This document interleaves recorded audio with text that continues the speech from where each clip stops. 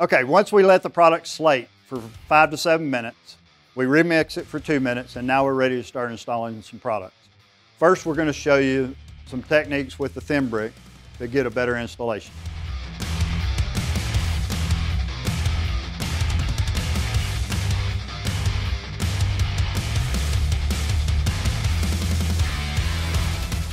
First, start with the trowel and some of the product, and we're going to put that on the wall.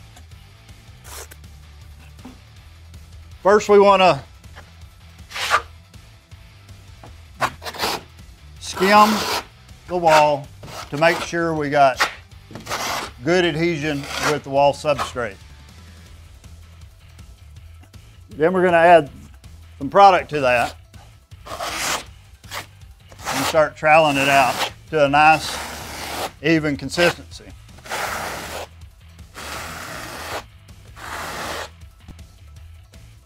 Then we're going to take our thin brick and we're going to place it into the mortar.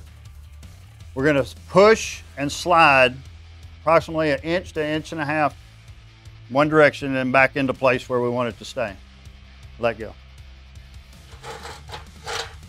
You can run this on a string line. You can run this on a ledger if you want and use spacers. There's different ways of installing. The next piece you're going to put right next to it.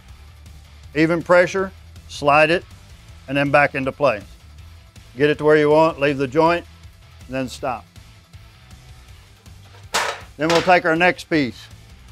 We're going to place it right on top of the thin brick. Even pressure, I want you to slide side to side, breaking the ridges over and collapsing there behind it out. This does a couple of things. Then you put your joint in. Keeps the joints nice and clean. That way when you do your pointing mortar, you get a nice even job, better looking finish.